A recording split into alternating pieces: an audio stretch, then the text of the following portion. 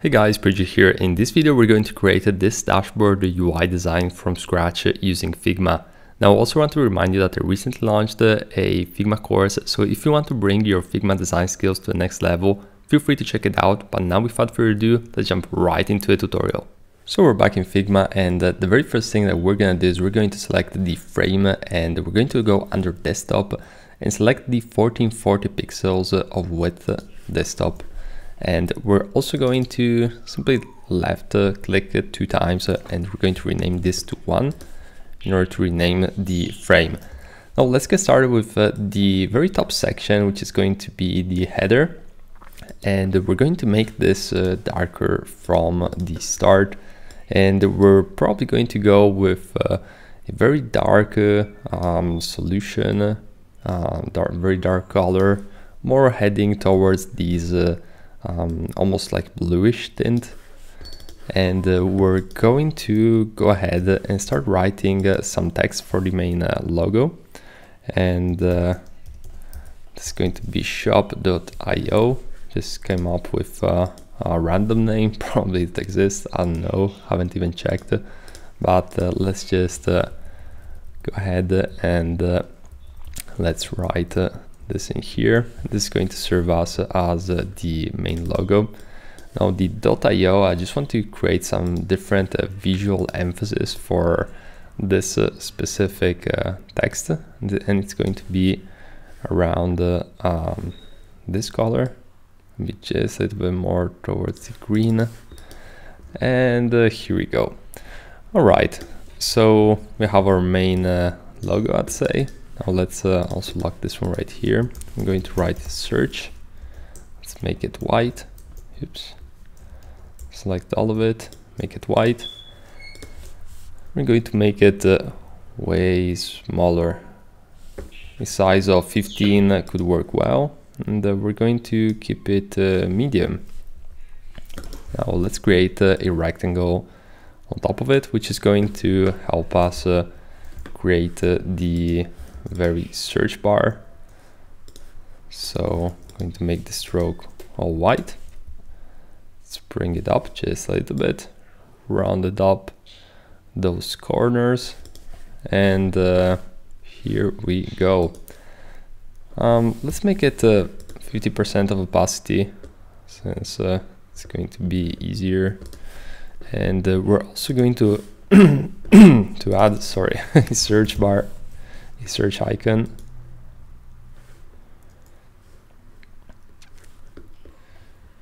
And we're going to go with this one here.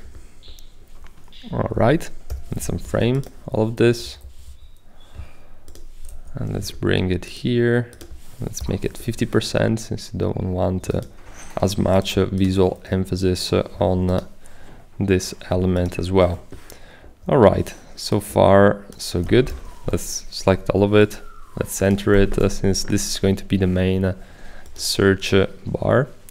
And we're also going to simply go ahead and add a message. And let's go back here. Let's write message. And we're going to basically find an outline. And by the way, this is a dashboard which I got from an inspiration from a kit called Shopper, which recently launched on UI8. And you can easily find it over there. You can check out the entire UI kit if you're interested in that. And now let's move on and let's continue by adding these 2 icons. And we're going to essentially add them right here, bring it to the center, and then move them right on the side. All right, perfect. So let's bring it here. Let's write sign in on this button. All right, so far so good. Let's bring it to the right. Let's make it just a little bit smaller.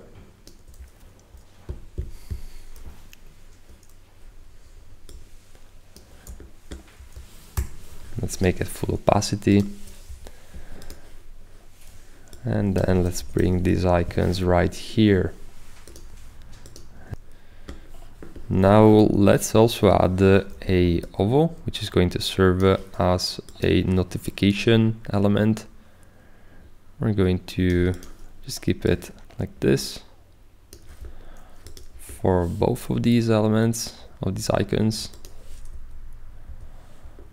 Let's bring it a little bit on the left.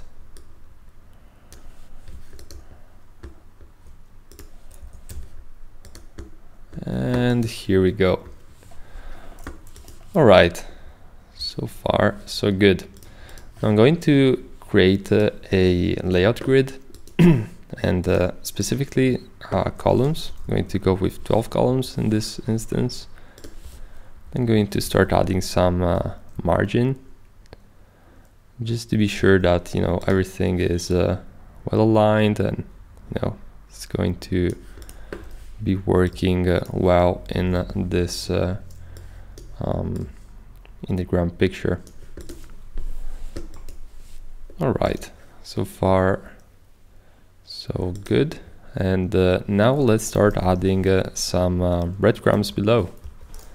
So I'm going to select this search element, bring it right here, make the text a bit towards dark blue, something around these lines. I'm going to write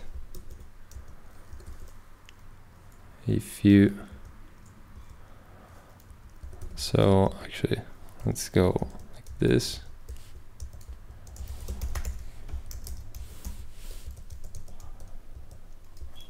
And then we're going to write glasses. And here we go. Let's find an arrow. And this one would work just fine. Let's unframe it, bring it here, make it just a little bit smaller.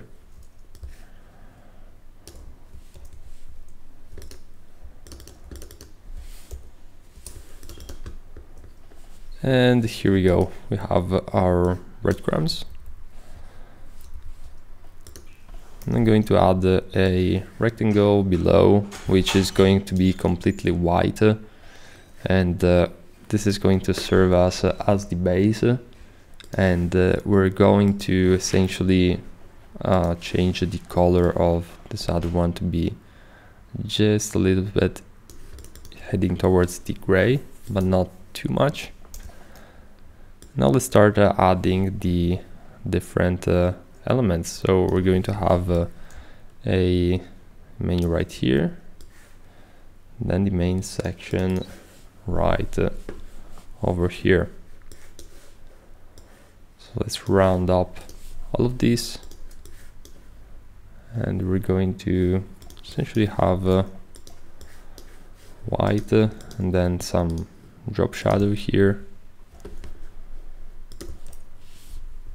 which again is going to be quite light. And then we're going to basically mimic this on this other section right here. Now let's start adding the different text elements up and above. It's going to be categories. Let's duplicate it. And the categories is going to be a bit bigger. Let's make it quite dark.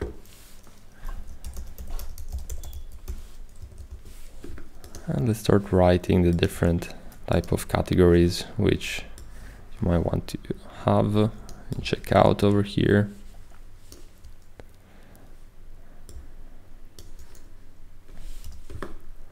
Let's also add the divider line in between.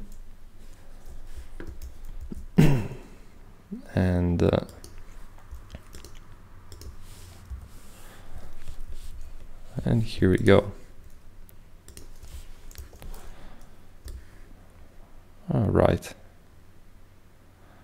Let's duplicate this a few times.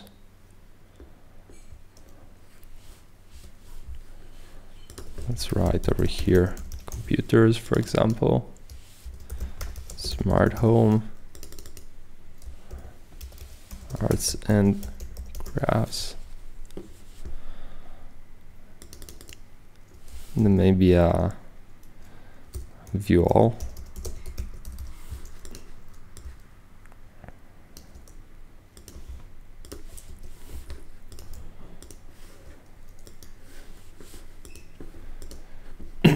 All right, now let's select all of these.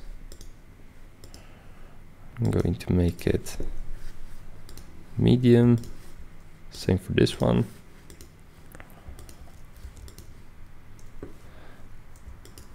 And we can see also here the filters.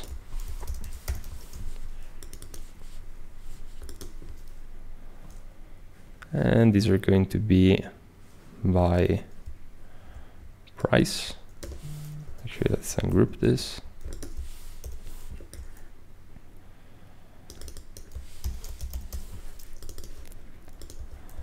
I'm going to basically copy that line over there, bring it right here.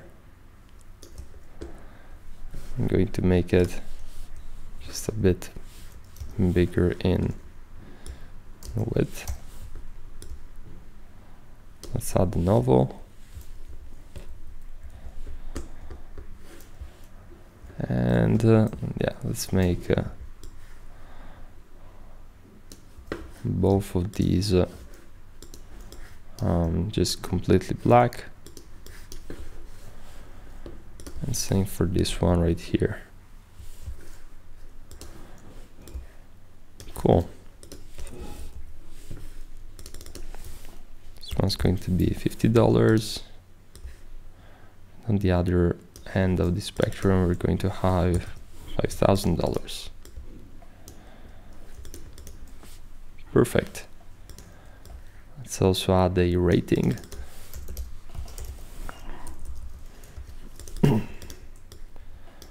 This is obviously going to have the different star rating. So let's go ahead and write star. And let's find a nice nice star which we can leverage. Maybe this one here.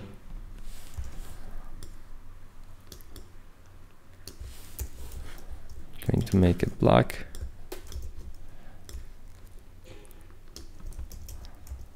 And let's copy it just a few times. I'm going to lock this, make the stars just a little bit smaller.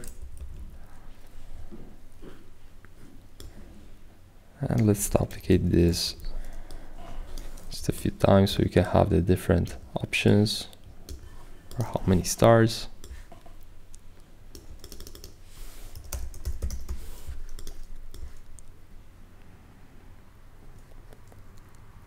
Okay, so let's just duplicate this a few times before.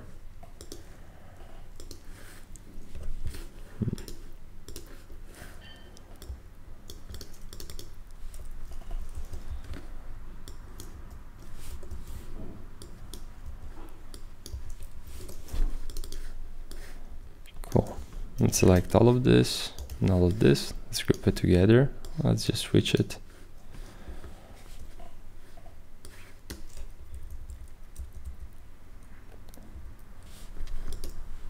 Perfect.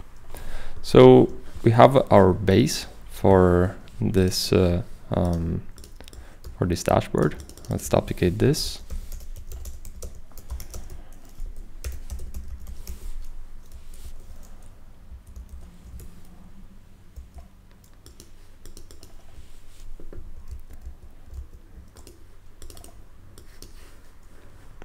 Let's make this one just a little bit lighter.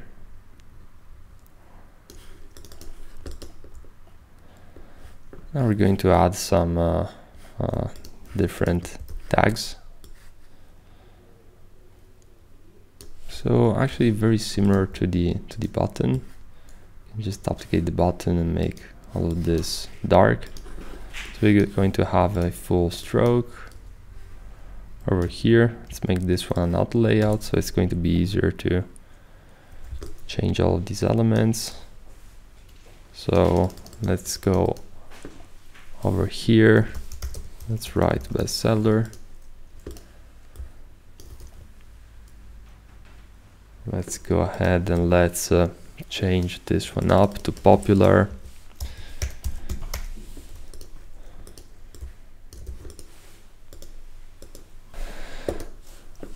Let's go ahead and let's change this one to new.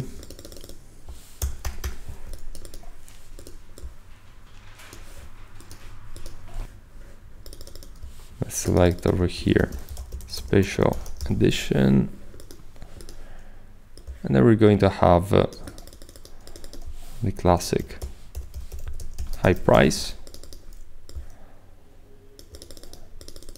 and low price.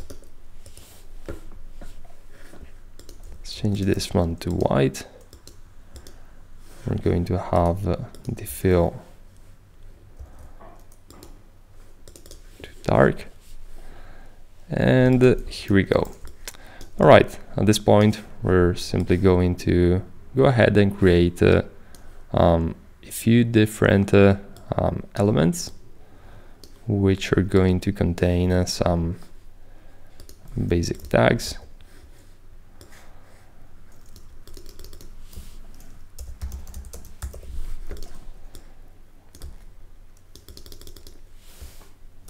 And also the pricing.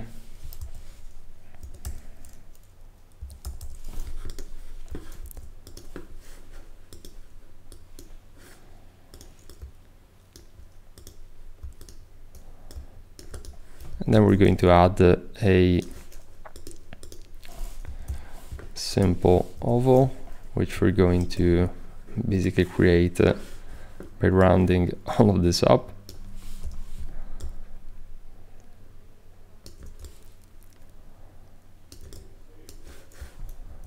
Let's make this green,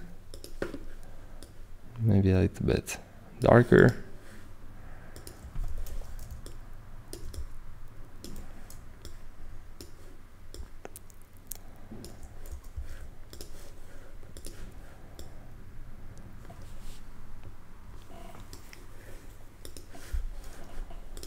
Now we're going to add the plus.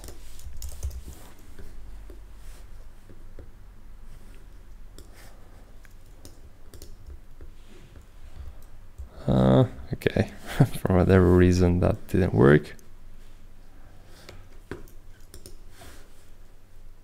Let's try again with another one. Yep, here we go. And let's make it quite a bit smaller. And a stroke of 2. All right.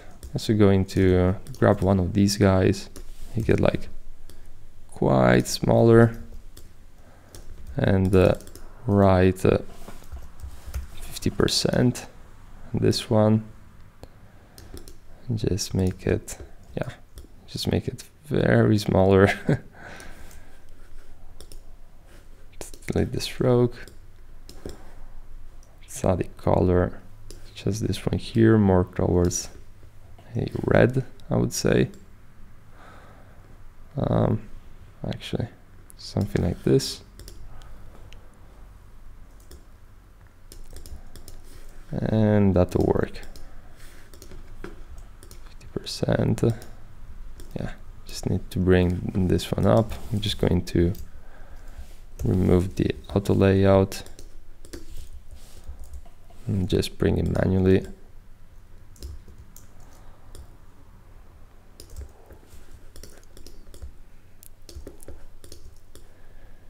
And here we go. Now I need to hop on a client call, of course, but you definitely get the general gist of it. Afterwards, I'm going to add all of the icons and all of the elements, but basically from here, I'm just going to duplicate this guy a few times so we can have the original store selection in place. And then yeah, just duplicate and change the images, which you can do here from the fill, change it to image, and then we're going to add the actual image of the glasses. So this is pretty much it. Sorry for cutting out this very last part. I'm just going to Google some or find on an e-commerce some glasses images and just copy them using Command C when I find them, Command V. Or you can also just drag them to the desktop and basically do this for all of these and just change up the cropping section in order to crop them perfectly. So this is pretty much it. Hope you enjoyed this tutorial, and I'll see you in the very next one.